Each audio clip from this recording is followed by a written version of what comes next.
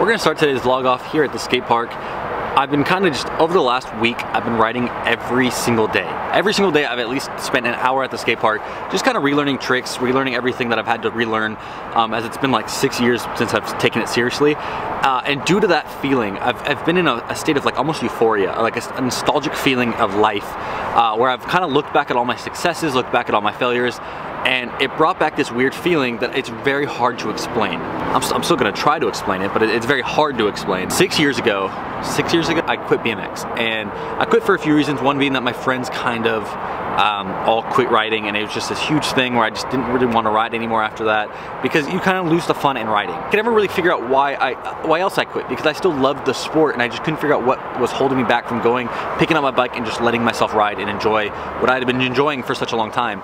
And I realized that I'm young, but I've had success, and I feel like a lot of other young kids that have success are the same way, that we just find whatever your mentality is kind of how you're driven. So I basically said the skate park in my mind was an unsuccessful place back then when I was like 16, and basically saw a bunch of older men on skateboards or on bikes living with their parents with no money, driving really shitty cars. And there's nothing against that. I respect the way they live their life, but it wasn't for me. And so in my mind I thought that if I continued to go to the skate park, I would end up like that. So I think that was a big factor in me deciding not to ride anymore. And after riding this last week and still being successful and still handling meetings and still handling everything that I need to handle, like my drop is in 3 weeks. And before I forget, I picked up a helmet over the weekend. I highly recommend, if you are under the age of 18, that you wear a helmet.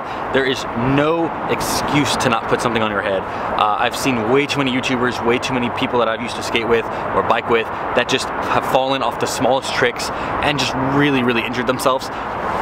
This helmet right here is actually a Pro Level 2. I don't know the level system, I don't know what the highest is, but this basically means that it's not legal for most places, as it's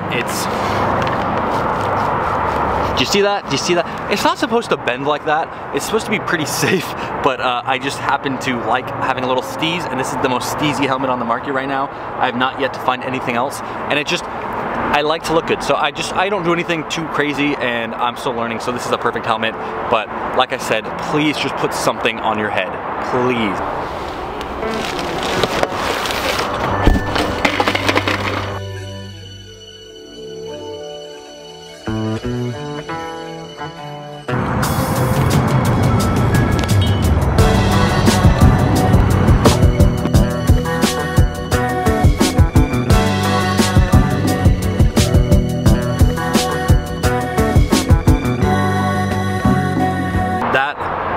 That is a prime example of why we wear helmets every day, because I happen to just fall and bust my little elbow.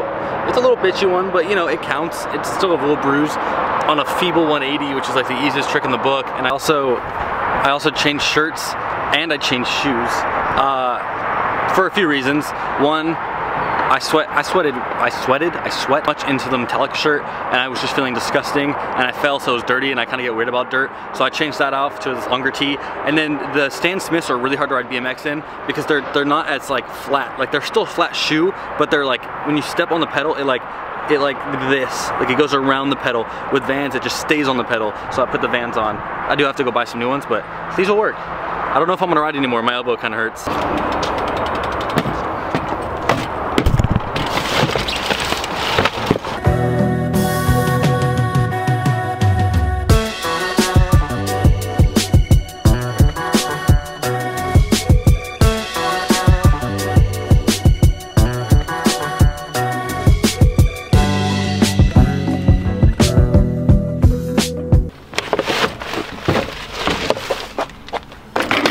If there's anything you should know about me at all, or if you're like new to the channel and you don't know about my personality, I'm very obsessive, very compulsive, and I like things to be the exact same. So that's obsessive compulsive disorder. That means that I don't like when things are different, and that is no exception to things that I own.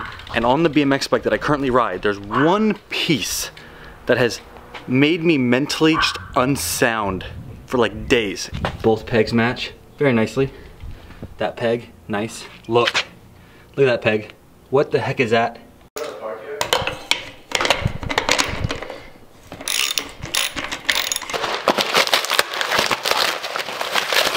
That one issue that I'm having, that one peg that just throws me off just that little bit. I found a way to solve it, and that is to match it to every other peg, obviously, so it doesn't unmatch anymore. And I found the perfect pegs over the weekend. That's why I bought the other 3. They only had 3, so I couldn't get all 4 at the same time. But the new Merit Brandon Began signature pegs are the new Merit Brandon Began signature peg in a 4.75 is absolutely perfect.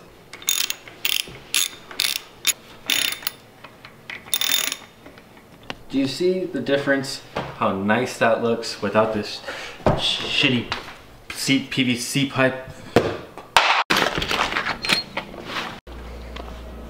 Yo, who brought all of these back? I've missed them. What? There's my baby. Yo, these bikes right here. It's fun, like small story that I want to throw in here.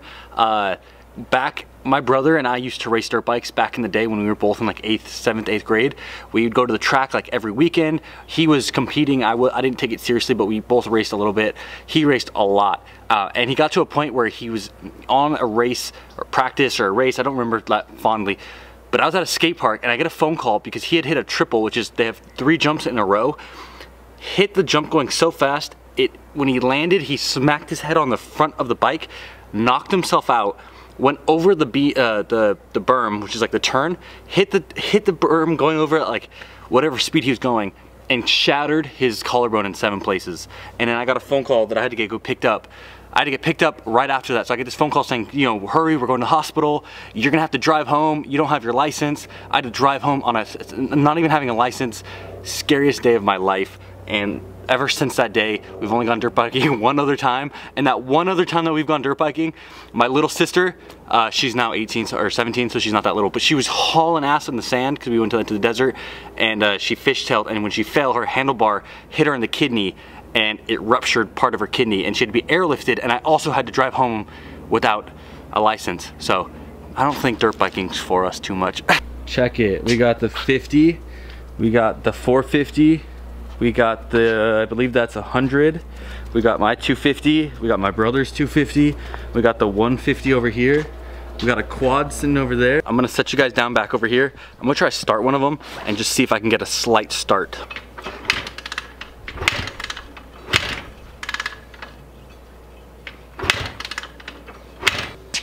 Major fail, not gonna work.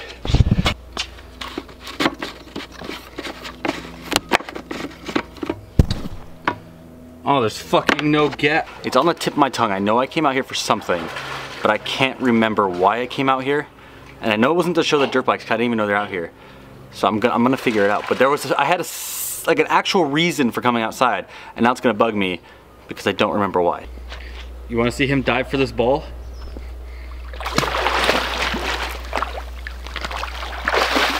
Yes, boy, yeah!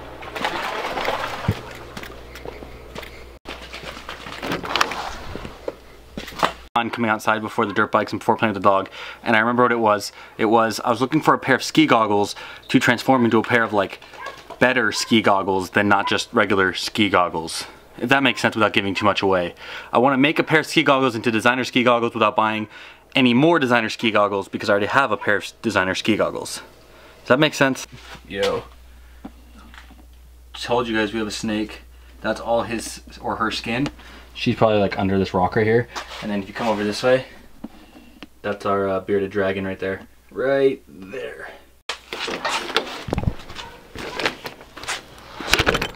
Here's the plan. I've been thinking about doing this for a long time. I mean, I've been wanting to mess around and make fake designer or make off-brand designer for a long time. Not that I couldn't afford the designer, but that I felt like it would kind of poke fun and make fun of having like these people spend the amount. Now, granted, I do understand that I just bought some Gucci ski goggles, but I also realized I like to make fun of people, and it's kind of like something I like to do. So I'm gonna flip it. Are some old ski goggles that I found in my backyard. I popped the glass out so I wouldn't ruin them, and I'm gonna find a way to try and make it so that I can take these off. This is, if you guys remember, the custom headband I made when I took it off of my Supreme boxers. Now, I've never had a chance to wear out this invention of mine because for some reason I never go anywhere that requires me to have a headband. So I kind of have to decide what I'm going to do with this piece rather than just have it sit in my room. I could somehow just leave it somewhere and have someone find. This used to be on underwear. That is where this is from. So I'm not gonna find anything else to do with it other than a headband, but I never wear a headband. I'm always wearing hats or my hair's done. I don't ever wear headbands. So I'm gonna find a way to incorporate this and this. Incorporate this into this. Somehow turn this into this.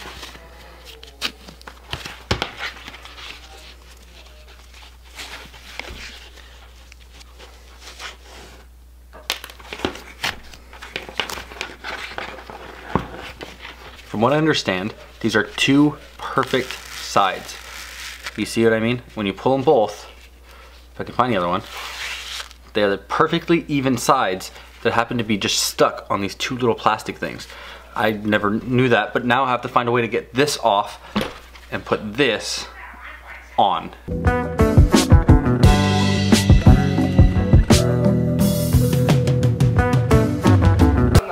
Check that out. I got it to a point. Fuck, I fucked it up a little bit, but I got it to a point basically where now it's the same piece that looked like before. Got that. Boom! Not that hard, but I'm using fucking staples because I don't know what else to use yet, and I don't know how to sew that well at least, and so this is kind of what we're dealing with. It's not gonna work that long, but once I figure out past that, we should be good. It's so I don't want to be seen by her. sketchy. Oh shit. I mean, that looks like... That doesn't look that bad. It really doesn't. Yo, we may have just made some Supreme do-it-yourself with staples. Low key, I'm a fucking genius. Yo, hey, I just made my own. Now I got some Gucci's and I got some Supreme. I realized I was a little overexcited in that clip, but it took like 10 minutes to build those, and I didn't think I'd be able to build them, and I had this whole like thing planned where I wouldn't be able to do it. Got it. So now I got the Gucci's, and then we got the shitty kind of off-brand Supreme that I'm gonna keep forever. Damn, I can't believe I fucking did it. And this piece works. Check that, look at that. The tightening mech. I just gotta fix the staples here because that's not gonna work for long.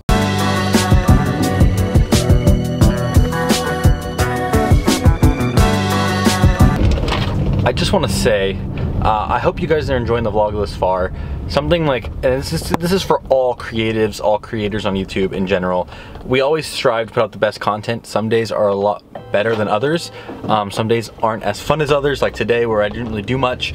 But I hope you guys enjoyed what I've done, how the vlog is going. I want to throw that out there because, you know, there's times when you're stressing so much over a vlog, but you shouldn't, and I do, and because I want perfection. So hopefully that makes sense. We're on our way to the gym. We're gonna hit a quick workout, and then I don't really know what's gonna happen today. It's up in the air. Like all my vlogs, it's up there somewhere, waiting to be like pieced.